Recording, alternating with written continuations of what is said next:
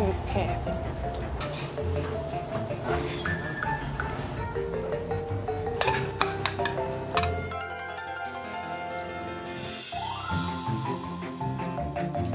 우동 포함해서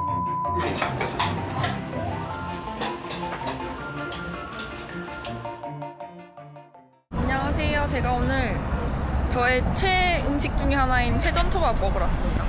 여기 신당에 되게 유명한 우미 회전초밥이라고 있더라고요. 옛날에 지나가다가 웨이팅 있는 거 봤는데 오늘 땡겨서 왔습니다. 지금 2시라서 사람이 많이 없어요.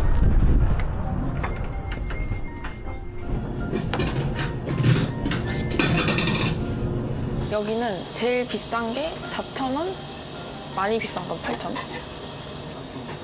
우와, 근데 진짜 크다. 오, 이게 딱 봐도 광어 아닌가? 우와, 근데 밥이 안 보여. 진짜 크다.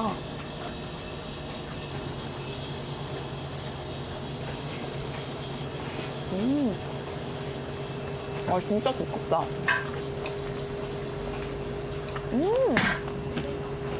맛있다. 스시가 아니라 회 먹는 것 같아요.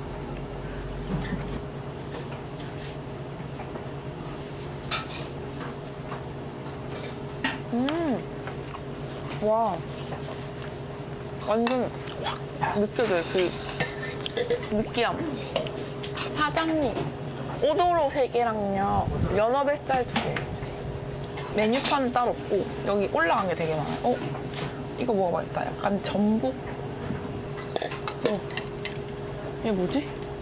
아, 전복이네. 약간 롤처럼 돼 있네.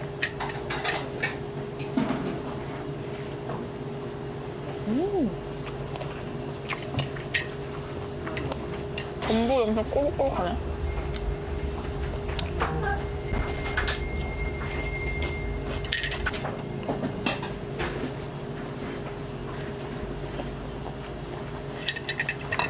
저게 제 건가 봐요.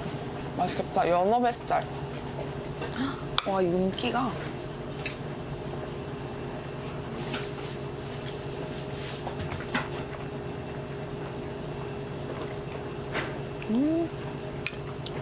약간 숙성이처럼 끈적끈적하다.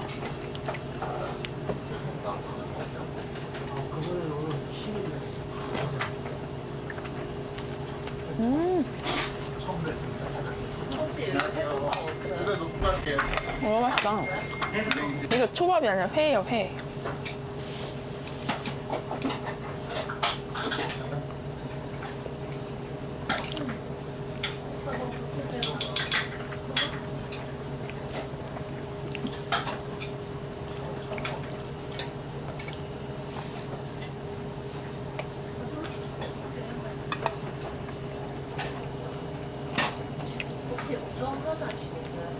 저도 우동 하나만 주세요. 우동 하나요. 약간, 이거 뭐지? 맛있겠다.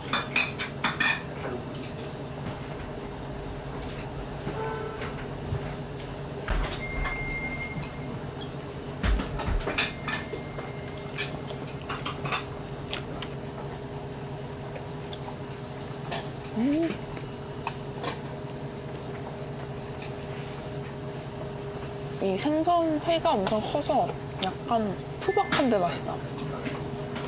이것도 맛있겠다. 아, 감사합니다. 우동. 한국인은 국물이지.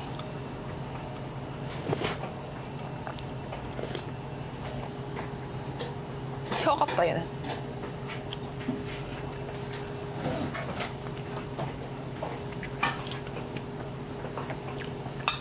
생강이랑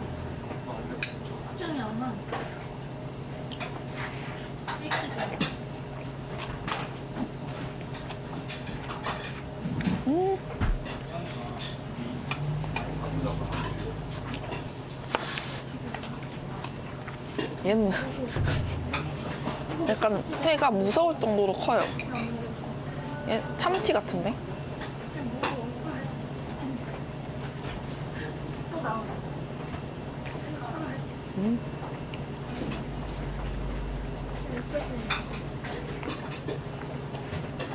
제가 회전초밥집 진짜 많이 가봤는데 제일 회가 큰 것 같아요.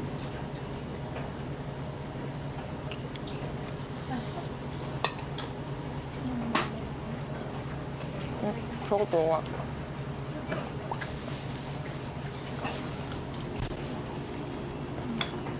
육회? 우와.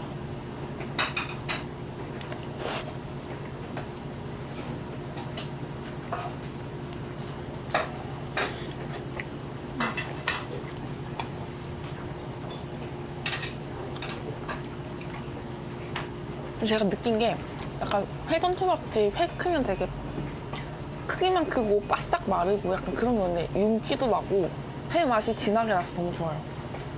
이거 귀엽다. 우니.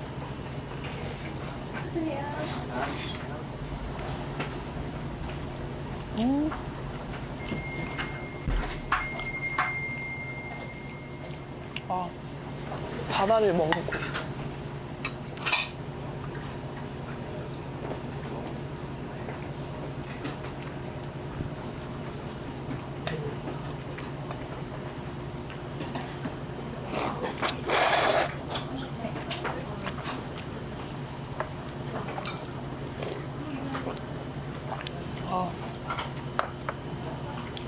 쟤 뭐야?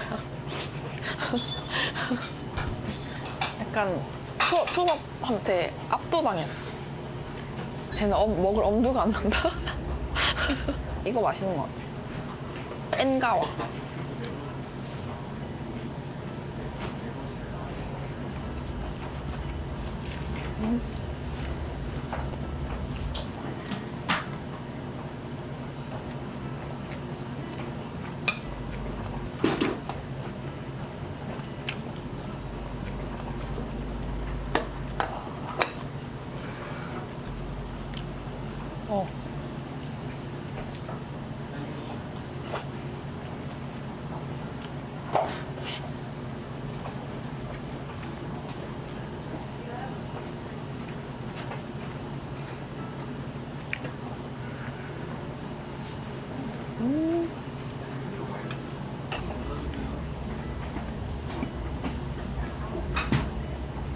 이거는 제가 주문한 구운 연어.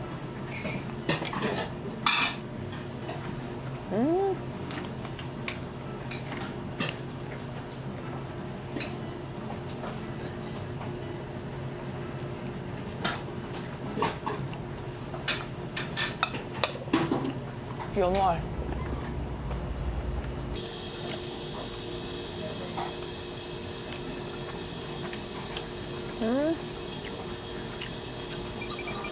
약간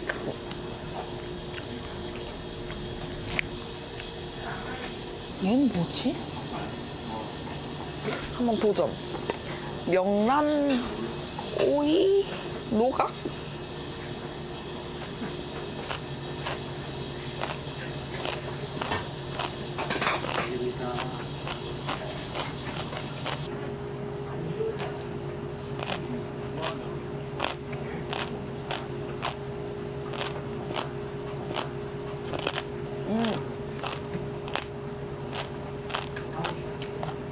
얘는 장어.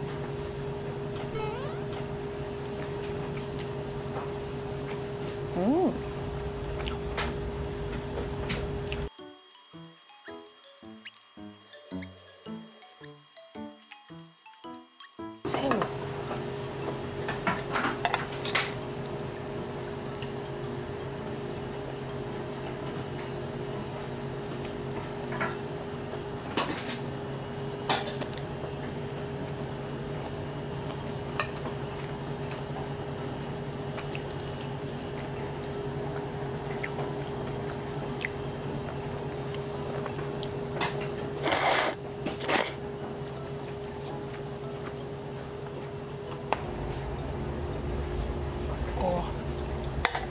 그리고 이건 제가 주문했던 우니. 엄청 귀엽네.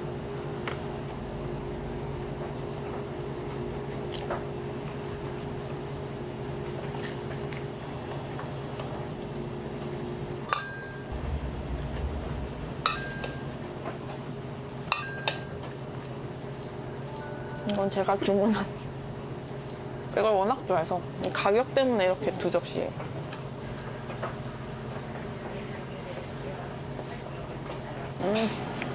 역시 저는 오도를 너무 좋아하는 것 같아요.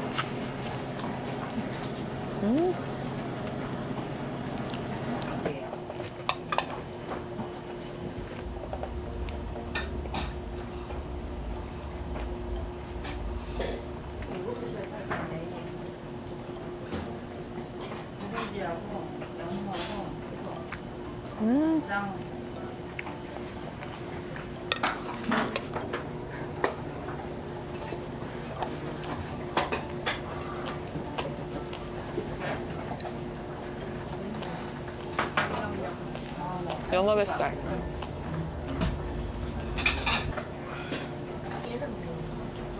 참치, 생참치.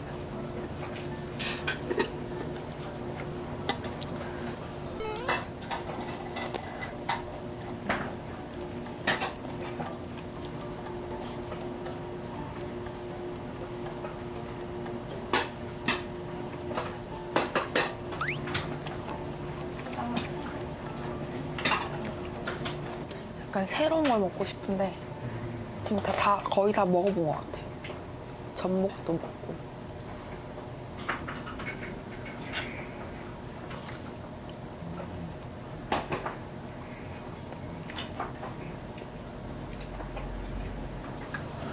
얘는 그냥 생 참치.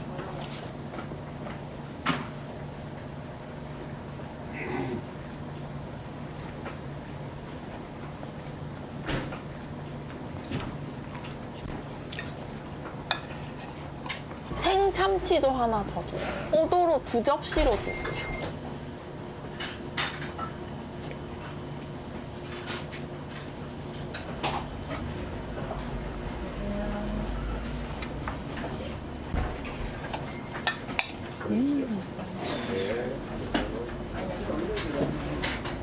제가 오도로 2접시 주문했는데 저것만 먹고 끝내겠습니다. 아, 맛있어. 저의 최애로 마무리하겠습니다. 우와.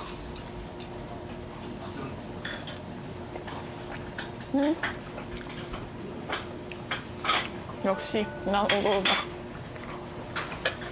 마지막 하나. 건강하게.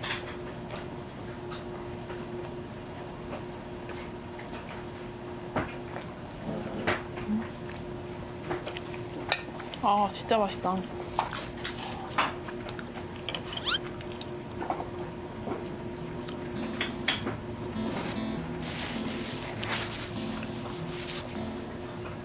여기 레일에 있는 거 2접시만 먹고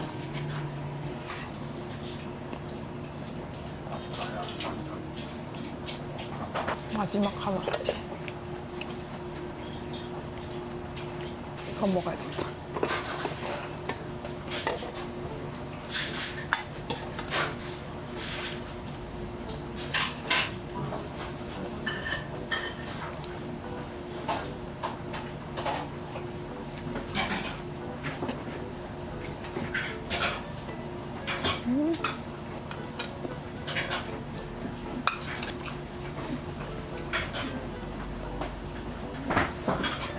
제가 오늘 신당 우미 회전초밥 와가지고 초밥 먹었는데 오랜만에 회전초밥 진짜 맛있게 먹고 완전 배부르게 먹었어요.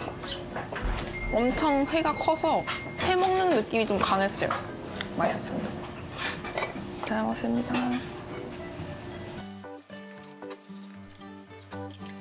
우동 포함해서 여중 1개. 인증 30만 원 채웠습니다.